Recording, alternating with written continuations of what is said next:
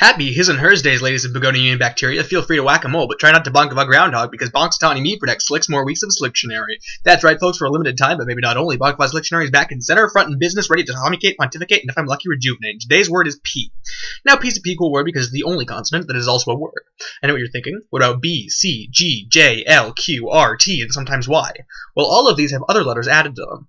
P is just P. It's P-cool. Means fairly, basically, essentially. The meaningless modifier made even shorter with the elimination of meaningless letters. Hey man, did you catch American Idol last night? I pretty much never watch American Idol, and you should stop asking me that. So that's pretty much all I have to say, but until next time, I'm Bonkava, and you're not Chevy Chase. Catch you on the flop side. Peace!